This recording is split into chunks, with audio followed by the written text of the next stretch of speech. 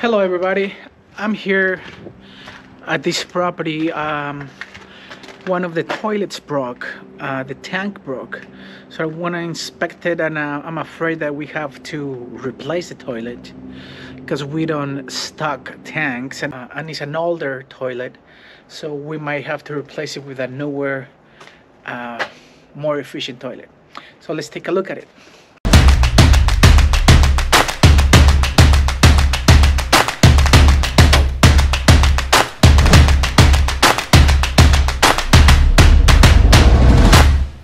So this is the toilet.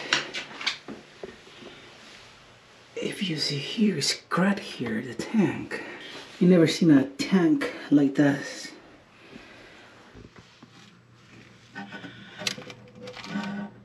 Okay, that's weird. So we don't have a tank to replace it with. So we're gonna replace the whole toilet. So the first thing we're gonna do is we're gonna shut the water off.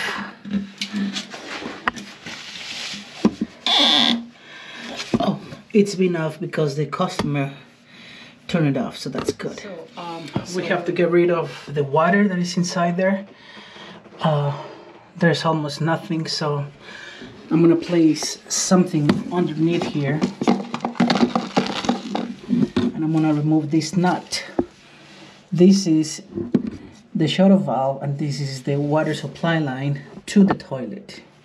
This is a 7/8 water hose, water supply. So we're gonna undo this, and you have to expect some water, so that's why we're putting that container there to catch the water. And it's always a good idea to wear gloves, especially when you're working with toilets. So nothing much came out of there, so that's good. So now, because we're gonna remove the tank, we don't want a mess of water, so we're gonna remove that water that is there, or maybe not. I just put a few paper towels in there to suck up the water.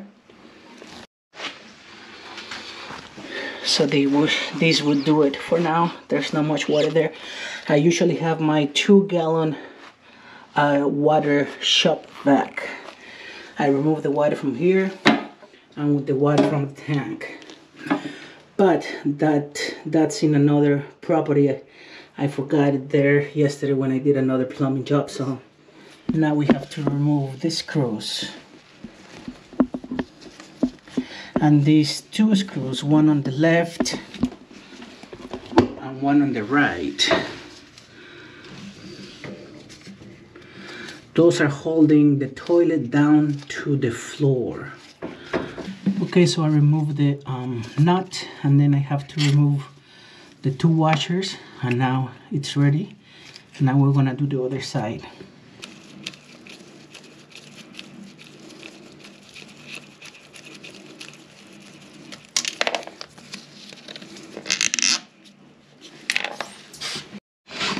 Now I'm ready to lift the toilet up, but we have a problem here. It's been caulked here, if you see. This is white silicone. So in my opinion, it's not a good idea to caulk it because you never know when it's leaking. And if this was a 2nd floor, you don't know until the ceiling downstairs is falling apart. So please do not caulk toilets unless the floor is broken and it looks ugly. But if you smell sewage, it's because the wax ring has fell and you have to replace it. So it is not a good idea to caulk toilets. So now we're gonna break this.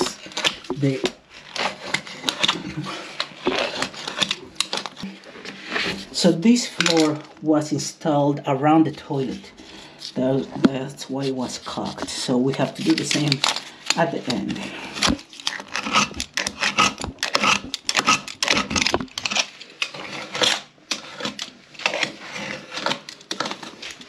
Now that I broke loose all the caulk around, we're gonna remove the toilet. We're gonna lift it up. I'm gonna put a paper towel right there. I lift it up and then it comes.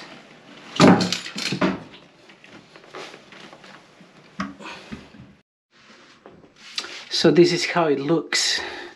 It seems like 2 floors have been installed around the toilet. The proper way is to remove the toilet and install the floor, and then you do your toilet on top. But you'll be surprised, it's not always the case. So now I'm gonna clean up.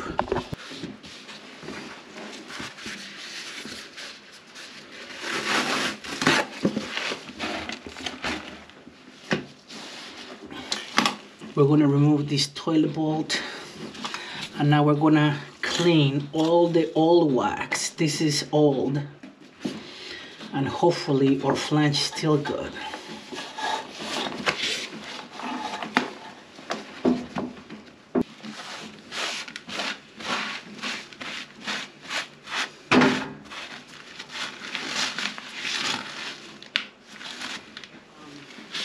I removed all the broken tiles inside here, and we have 2 problems. Problem number 1 is that the floor, we have like 1/4 inch.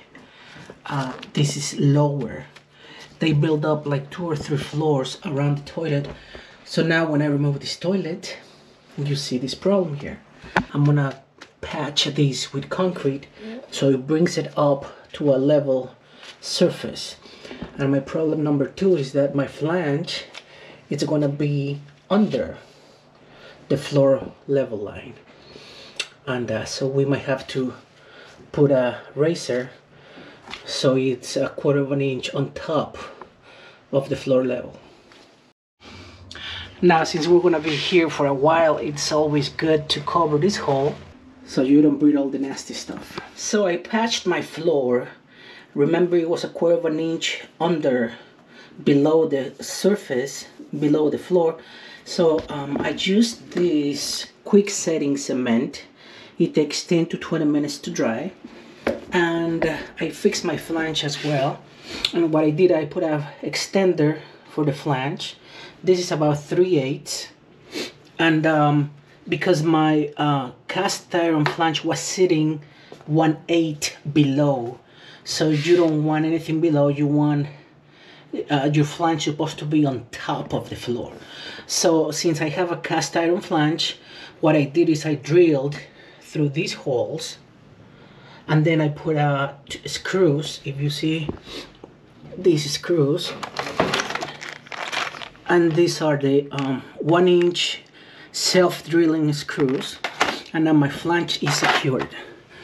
So remember, you have to drill the cast iron flange, otherwise the self-drilling screws will not go in. So you have to help them. So now we're going to install our toilet.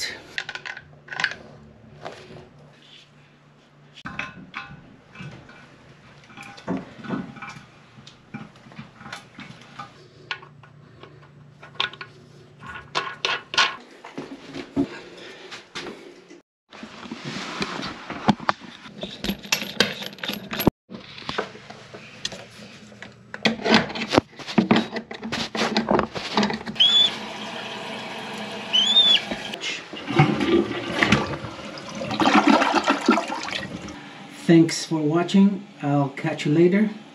If you like this video, or if it was beneficial to you, please like and subscribe. Thank you so much.